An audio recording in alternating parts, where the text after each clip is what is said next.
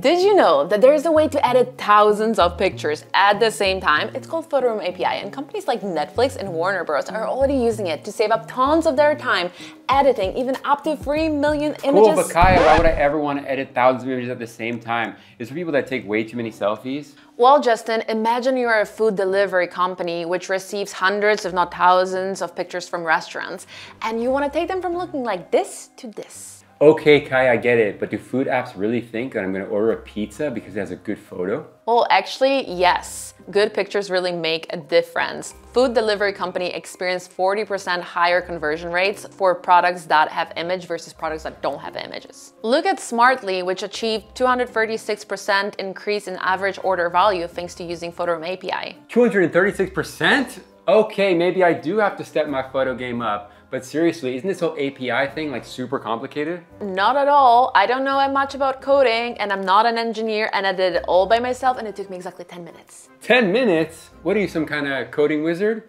No wizard here, Justin. It's just that easy, I promise. And in this video, I'll teach you everything you need to know about Photoroom's API. Sound pretty easy. Okay, so let's start from the beginning. What is API and why does your company need it? So API stands for Application Programming Interface, and it basically lets you automate all your image editing. But in case some of you that are watching are not very technical and you're like, okay, well, fancy name, but what is it actually? Let me explain it to you in a very simple way. API is basically like a TV remote. Instead of getting up from your couch and going all the way to your TV to explain to your TV what it has to do, you use the TV remote, right? And the TV remote is API. You don't get up from your couch, manually load Netflix, connect the servers. You just press the button on your remote and Netflix opens. Simple, right? Similarly, API lets one program talk to another without worrying about the complex process happening behind the scenes. What can API do for you? Well, the first thing that you need to know about API is that it's one of the best productivity hacks that will help you with image editing at scale. It will basically allow your team to save up so much time so they can focus on other more impactful tasks. One of our clients, Goodbye Gear, stays over 80 hours per week and saw conversion rates increase by 23% and average order value by 77%, and all thanks to the Photoroom API. Okay, so let's go back to our food delivery example. As a food delivery company, one of your biggest pain points is that on a daily basis, you receive thousands of pictures from restaurants looking like this.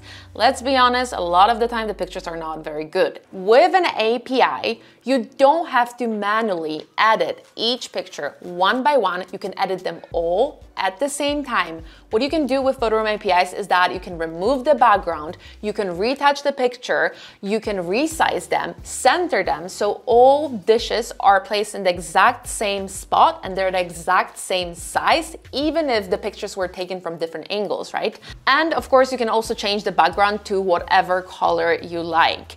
In that way, all your pictures will be way more coherent. They'll all look the same. Okay, let's use another example. Let's say you have a furniture company and you have hundreds of pictures of furniture, your product, lying on your Google Drive. The best thing about Photoroom's API is that you can integrate it to Google Drive or Sheets wherever you like to keep your pictures. So you actually don't have to take your pictures from your Google Drive and upload them to Photoroom to edit. No, you can do it directly on Google Drive. And make sure that you watch this video until the very end because I will show you exactly step by step how you can do it. And trust me, it's super easy. You don't have to know anything about coding. You don't have to be an engineer. I did it by myself. It took me a couple of minutes. It really is super easy. If I can do it, you can do it too, trust me. Do I need a fancy background? Well, the answer is yes.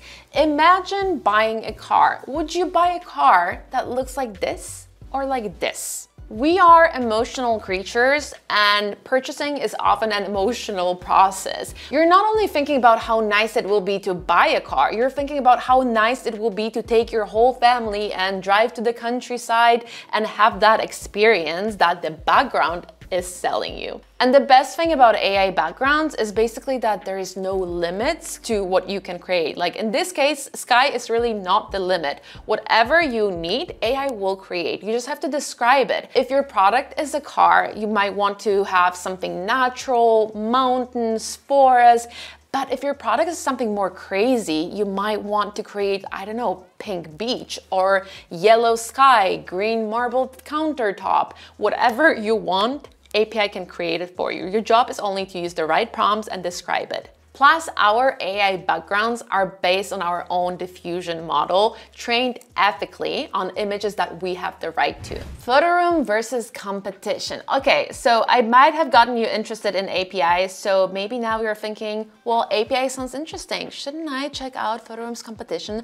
Well, all you have to know is this benchmark. If all our competitors are slower and more expensive than us, then can it really be called competition? I don't think so.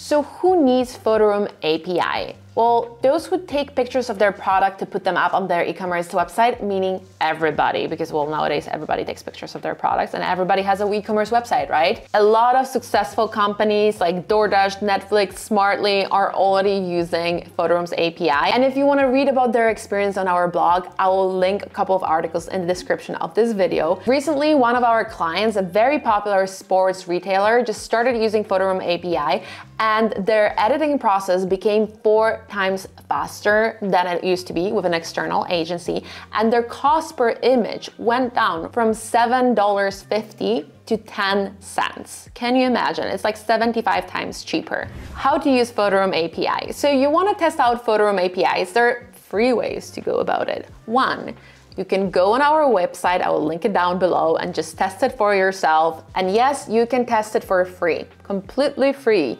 Or you can join our Slack community or contact our sales team directly. They will be more than happy to jump on a quick call with you and explain everything you need to know about API and how it can take your business to the next level. And now it is finally time. Let me show you how to integrate Photoroom API into your Google Drive. So as you can see, I have a bunch of food pictures on my Google Drive. And the first thing that I will do is that I'll create a new folder, and I'll need this new folder to save all my pictures without background. So I'll just call it food no background, just to make things easier. And then the next thing you'll have to do is go back to new, more, and then Google Apps Script. Here in the left upper corner, you'll see services and a plus. Click on plus and add Drive API.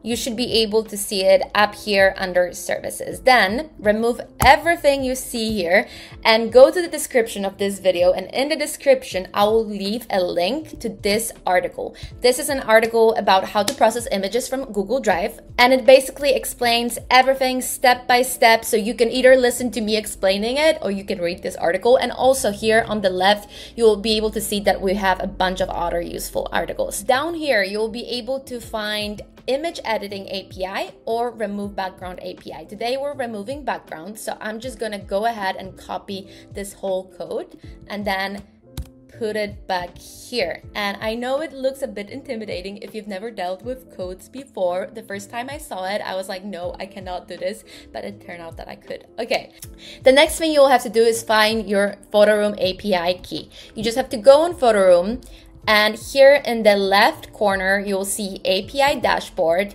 and API key. Just copy this and put it back right where it says your API key. Yes, we made it super easy for you.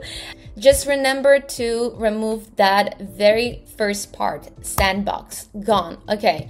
2 other things that you need to change. Go back to your drive and copy your drive's ID. This up here at the very end is your drive's ID. First, copy the ID of the drive where all your food picture or your picture of whatever you are editing are located, and put it back into your input folder. So remove this and put back your drive ID, and then do exact same with the other folder where you want your pictures without background to be saved. So I go back to my food no background folder, I copy the ID from up here, go back to my code, and your input folder ID. I remove this and put it here. Okay, and then all you have to do is run. Press run. Okay, as you can see, it is starting here. It found my pictures, and now you can go back to your drive and all your pictures with the background removed will appear here. It really is that simple. I told you. Thank you so much for watching this video. If you have any other questions about Photoroom or API, feel free to leave a comment in the comment section down below, and we'll hopefully see you soon. Bye.